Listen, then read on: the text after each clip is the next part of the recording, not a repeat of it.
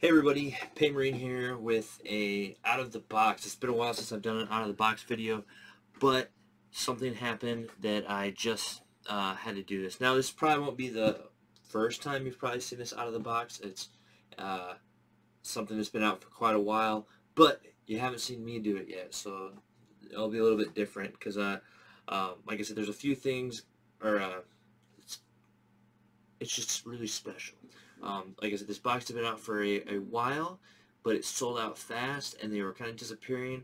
And then the new area I moved to, they still had, there's like one store had like 6 on the shelf, and another had like 3, but I was like, no, I gotta focus on one army. I'm not gonna, even though it was like, I had this army way in the past, and I had sold it, and I kind of regretted doing that, but I had heard that there was rumors of them revamping it, and all that, but I don't know. Then I walked into a store today, and there was a box sitting on the shelf. If you haven't already guessed what I'm talking about, yes, a Sisters of Battle Army box set with this. It has like that limited edition codex or whatever in it, which is kind of here. That's kind of here and there. Like it could have a regular codex in there for all I care. But these box sets are usually a pretty good deal. Especially the fact that it comes with the codex and everything. I saw it and I had to grab it. Yeah, so I'm pretty excited about this. So I'm definitely gonna unbox it. I've kind of already kind of like looked on the back here. I mean, I've kind of known what comes in it. I myself actually haven't watched any unboxing videos of this yet. So this will be it'll be interesting to see. Like I see things on the back, and I already am kind of like, pretty sure they're not the multi-part kits, because it is a box set. I'm kind of hoping, I'm not kind of, a lot of me is hoping hoping that the Seraphim are multi-part, which I'm pretty sure they won't, because on the back here it looks like they all just have bolt pistols, although the what do they call them? Not sergeants, the superior. Seraphim Superior has a plasma pistol. But obviously, like, I'm hoping, I don't know if that'd be like pretty crazy if they do, but I'm hoping that they have like the hand flamers and inferno pistols, because that's mostly what I would want to put on them, not bolt pistols. So that way, they can drop in and flame a bunch of things, or anti-armor up some things pretty good, some close combat support in that regard. But I'm not sure if that's going to be the case. But we'll see here. We'll take a look. So let me rearrange this camera so you can get a better look. And let's take a look at the contents here, and we'll, I guess, get my reaction opinion as we go. So, see ya in just a second. Okay, so I'll try to rearrange this somewhat so you can see better. Maybe come back a little bit. Now I'm going to have to do this on my lap. I have kind of a limited space here. I'm not sure why we're not focusing. There we go. Alright, so kind of maybe adjust over a little bit. Okay, there we go. So I'm going to be doing this upside down for me, but you should be able to see on your side. So yeah, let's dive into this here real quick. Oh man. Ooh. Okay, so real quick, I'm gonna read the box contents. We have a 112 page codex, or Codex Adepta Sororitas. Excuse me. 80 Adepta Sororita data cards, 12 miracle dice, which on here they kind of just look like regular dice, or I don't know if they're almost got a silver color. It'd be cool if they if they were just like silver dice. That'd be kind of cool for like miracle dice, but I don't think we'll get that lucky. All right, and then we have Adepta Sororita transfer sheet, includes 25 Citadel miniatures, Canoness, 10 Battle Sisters, 5 Seraphim, 1 Repenta Superior, 4 Repenta, 3 Arco Flaggerants, and 1 Penitent Engine. Yeah, Okay. So we have over here, so on this side obviously bases over there. Let's see, they're all on, looks like all 32 with a couple bigger ones, I guess, for the characters. But I guess this is the 3-up armor saves. We're going to have the 32 mil base. Oh, yeah, just regular white dice. There's our miracle dice. Just a bunch of regular dice. Which, I don't know, that's too bad they didn't have, like, even the new dice that came out for them. The special dice. So we have these. So I'm going to actually open these because I'm not sure what these 2 packs are. I'm assuming one is going to be like, yeah, I don't know why my camera like wants to keep the autofocus on it is like super sensitive. So I guess no super sudden movements and it should stay focused. Try to be careful with this so I don't scratch up the box at all. I don't really have fingernails to really dig into things. I don't let them grow out enough. Let's throw that down there for now. Alright, so let's see here. This one. Alright, this one has got just kind of like the Sisters of Battle. Oh, what do you call that? I can't remember. The Musketeers had it. It's like a fleur de something or another, I think.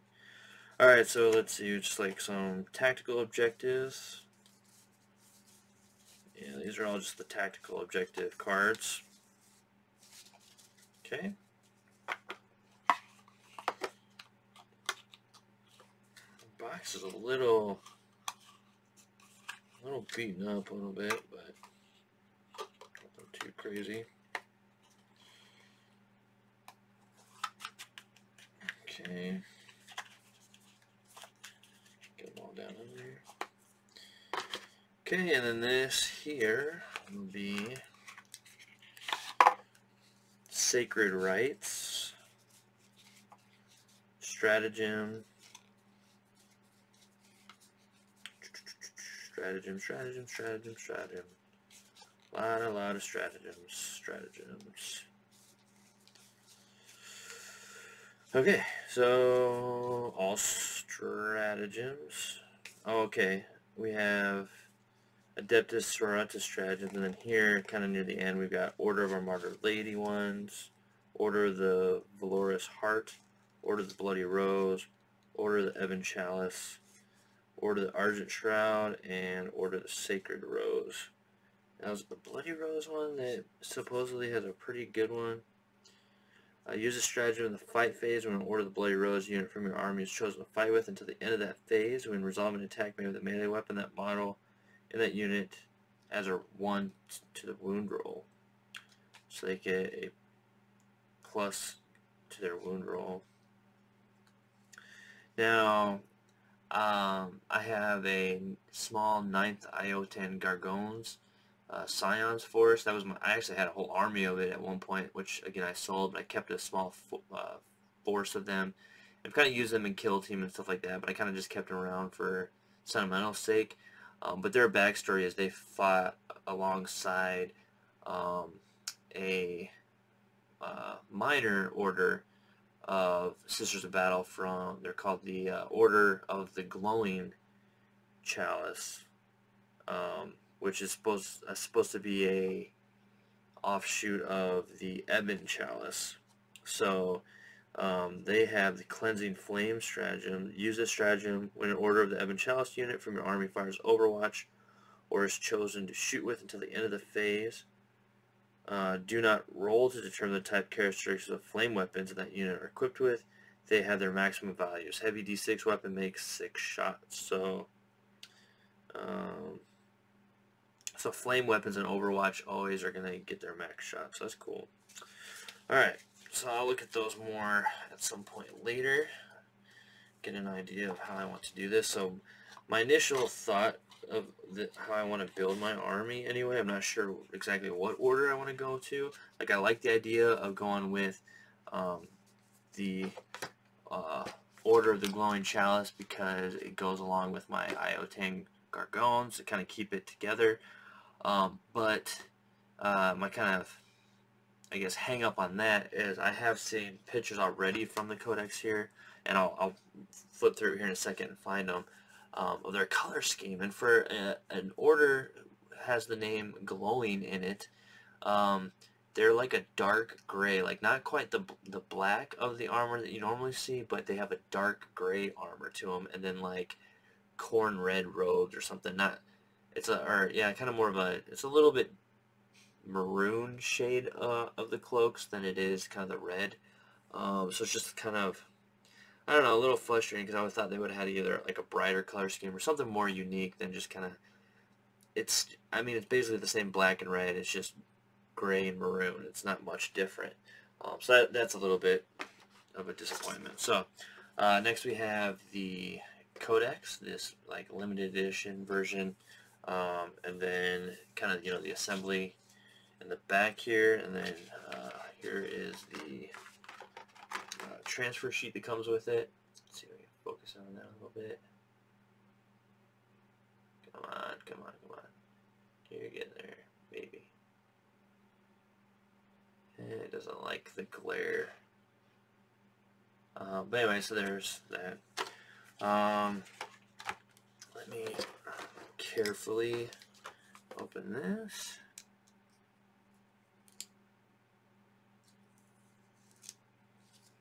Okay.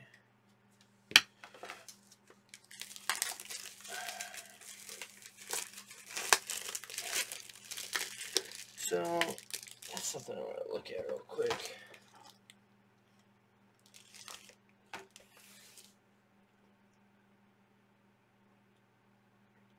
Interesting. So this isn't on here. I'm curious. There is this Canoness on the back right here. That is not on the back here. It's this Canoness, and it definitely says it comes with only one. And oh, there's Canoness right there. If we put them next to each other, it's not like I can't tell 100%, but it doesn't really look like it's like kind of an alternate build to it. They look pretty different. So that's interesting. Like I mean, I do already have that model. I still haven't even painted it because I wanted to see the color scheme. So I already have this one. This was from the Nova event where they gave everybody this model underneath the chair at the event. So that'll be, that's interesting. But looking at the front here, there it is. So what is up with that? Because, I mean, if I'm going to be quite honest, I like this Canoness a lot better. This one here. And not a big, I mean, that one's okay, but I already have it, and like I like this one a lot more, so well, what's up with that?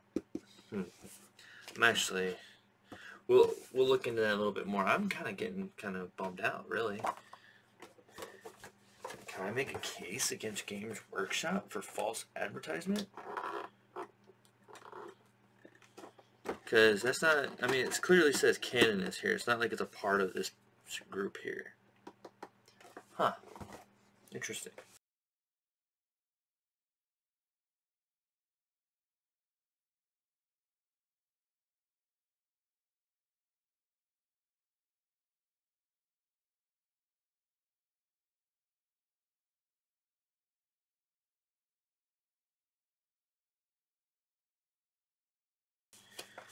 Okay, let's see. Ooh, that's cool.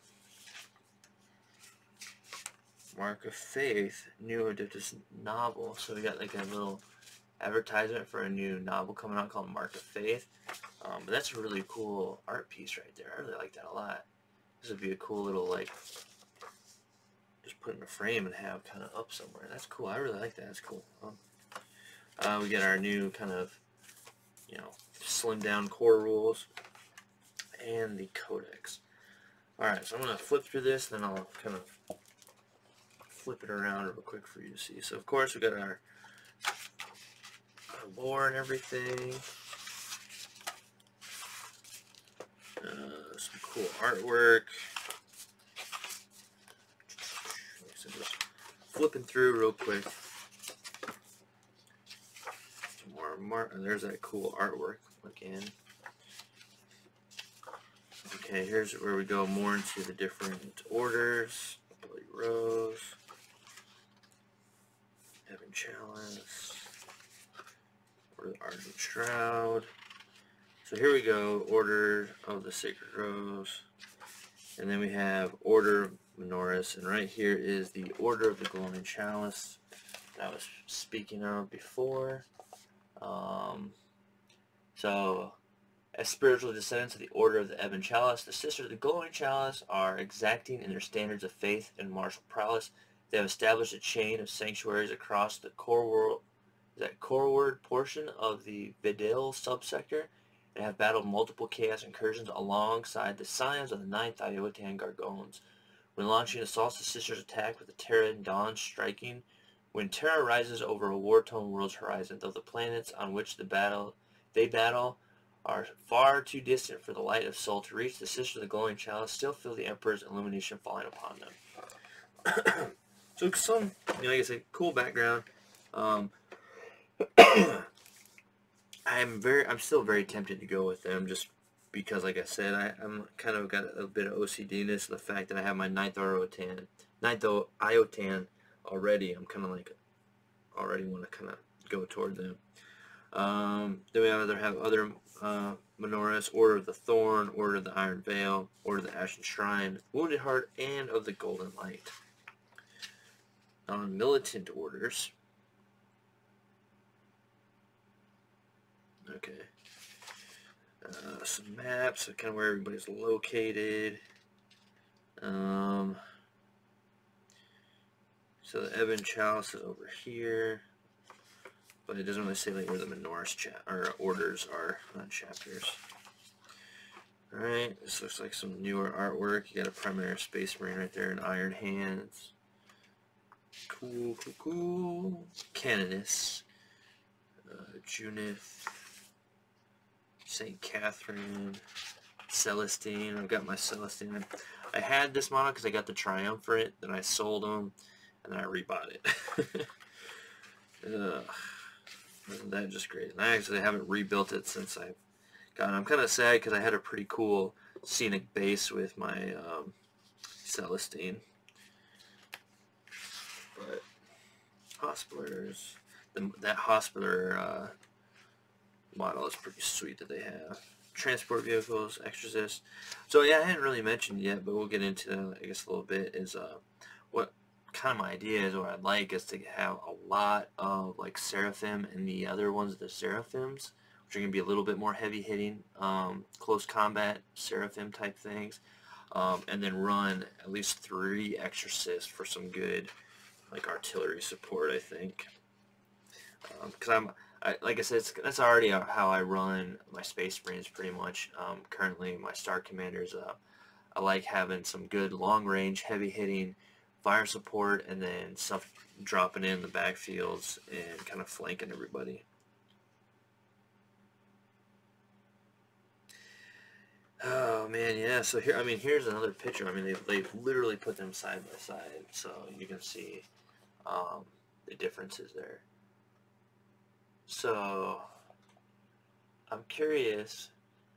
I'm sure that other one's going to be coming out on its own, but I'm a little bit, like I said, like, what the heck? What's up? Okay, so just more pictures of everything. Some pictures of stuff we don't have out yet. Yeah, we don't have any of these. Well, Hospitaller is out. Imagifier is not. The Dialogus is not out yet. Alright.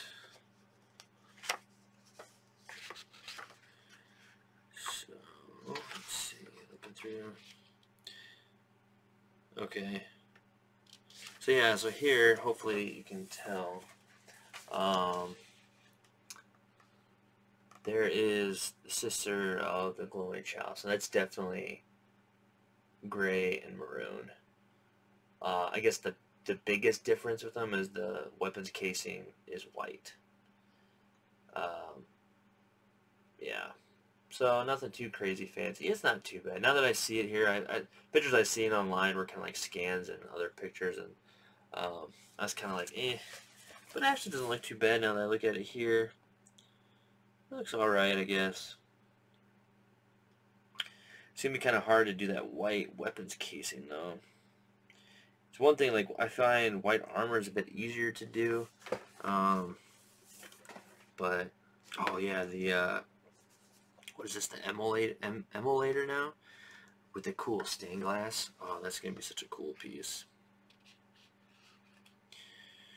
Alright, Sisters Repenta. Yep, here we go. The emulator with heavy bolter emulation flamers. Okay, get them.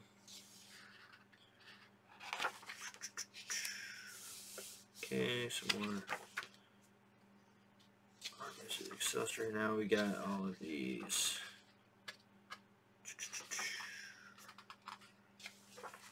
Alright, I'm not going to go, like I said, too much into them.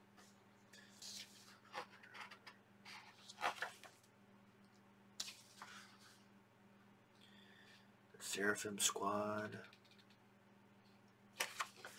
So I'm going to see real quick. Sisters Repenta. Penitent Eviscerator. Oh, that's the, not what I was looking for. Where is... Have I not come across them yet? Where's Fast Attack? Image of Fire. Crusaders, Death Cult. Domination Squad. Here's a Zero. What's a Domination Squad? Fast Attack.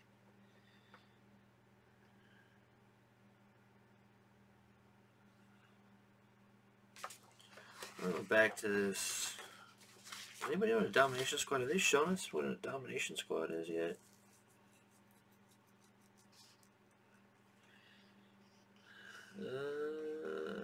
They don't have them on here. Which is also... Yeah, they don't even have any of the... oh, what are those heavy weapons ones called now? I can't even think. Retributors. Huh. I'm not sure a Domination Squad, or not Domination, Dominion Squad. Penitent Engines, Sororitas Rhino, Battle Sanctum. Emulator. Okay. So that looks like that does that. Order Convictions. What do we got here? So if I was to go with Ebon Chalice, when a model with this conviction would lose a wound on a result, wound as a result of a mortal wound, roll 1d6, not 5 plus the wound is not lost. In addition, when you perform an act of faith for a model or this conviction, you can discard one miracle die. You can first discard one miracle dice. If you do, one miracle dice you use an act of faith is considered to be a 6. I'm not sure how the miracle dice. I haven't read up too much on these miracle dice thing and how those work exactly. I mean, it's an okay one. It is. I mean, it's a 5-up.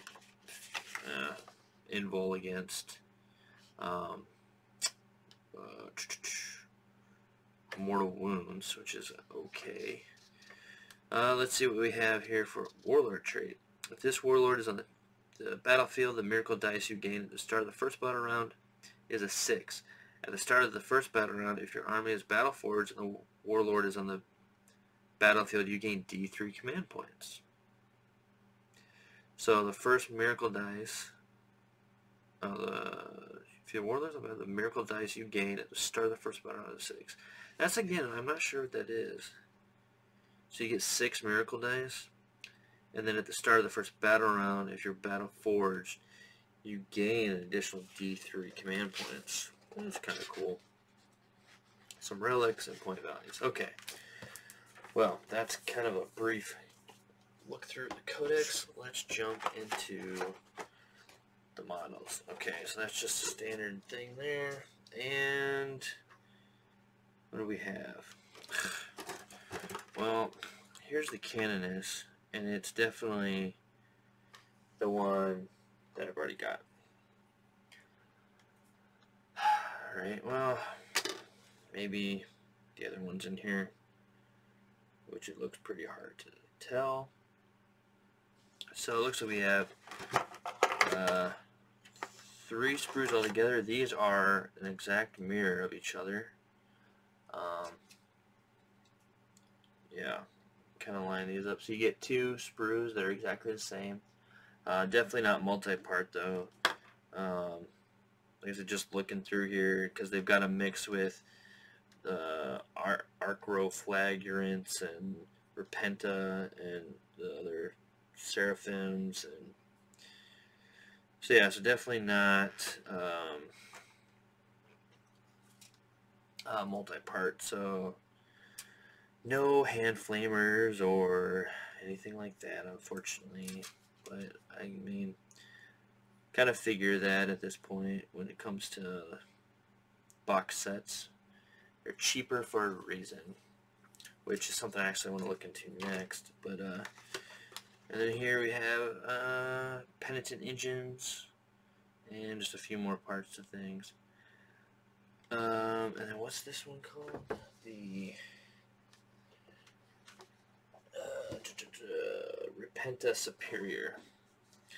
But yeah, what's up with the Canoness thing? I am not excited about that. That's, I don't know, kind of crappy, really. Let me look here. Yeah, I'm like, the biggest thing I'm kind of trying to look for is that, like, whatever that crossbow, I can't remember what it's called. They have like this crossbow weapon. It definitely wouldn't be on these sprues because these are identical. So if it's going to be on anything, it'll be in this one.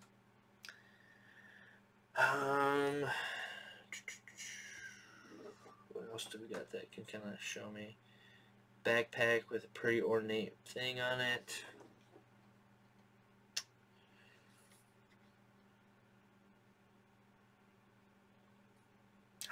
Yeah, there's not. What a epic bummer. That is no fun. Man.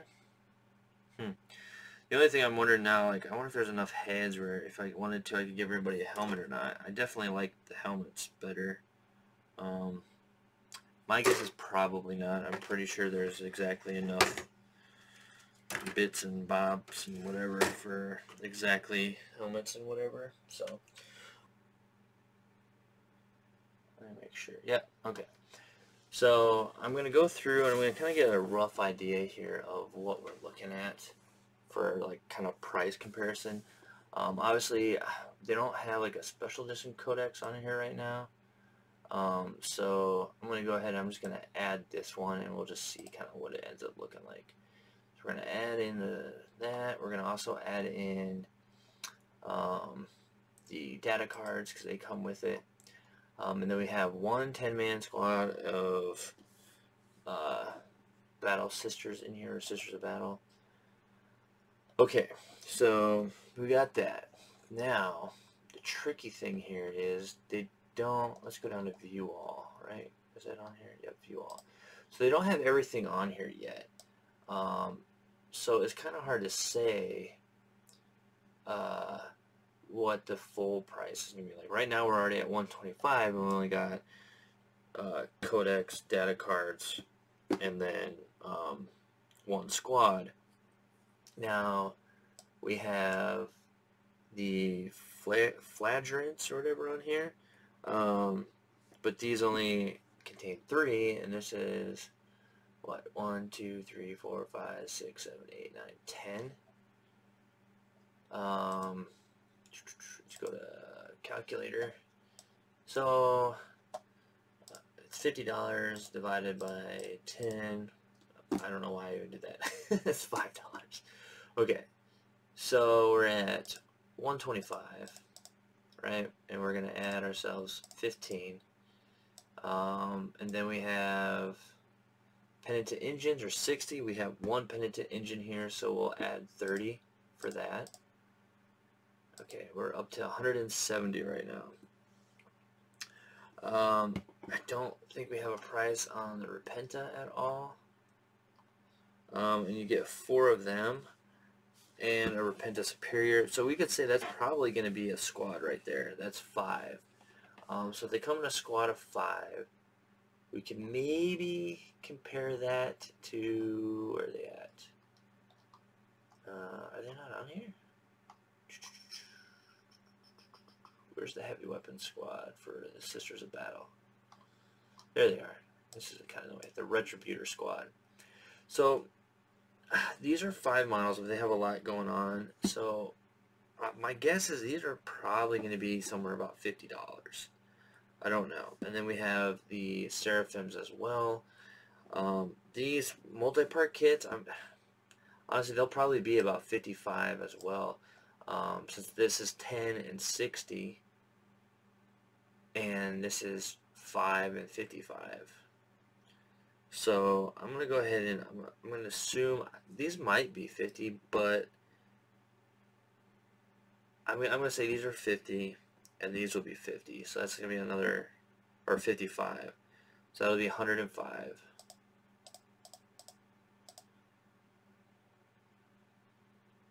Okay. So, and then we don't have the Canonist on there yet. The Hospitaler's 35, so we can assume that the Canonist is probably going to be 35. Alright, so we have the Canonist, the Battle Sisters, Seraphim, Repenta Superior, the 4 Repenta, the Flagurants, and the Penitent Engine.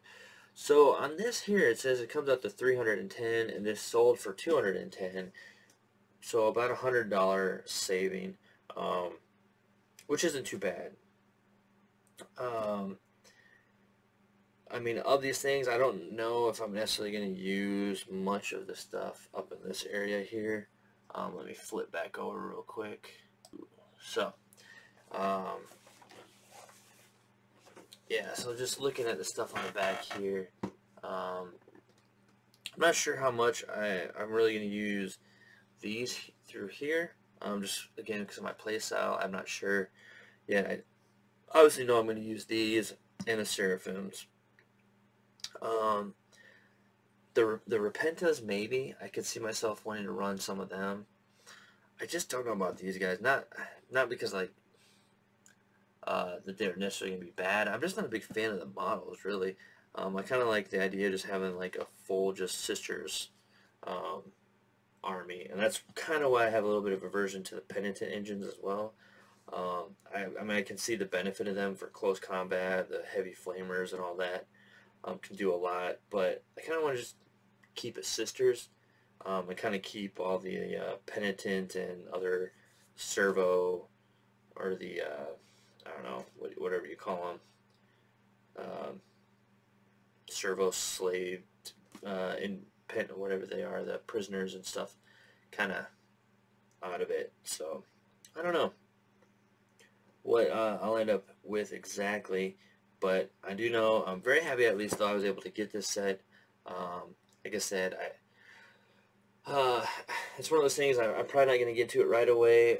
I do want to get to it as much as possible, but I mean, there's a lot of stuff coming out right now, and I'm still getting caught up with my Star Commanders in general, with just the purchases that need to be made.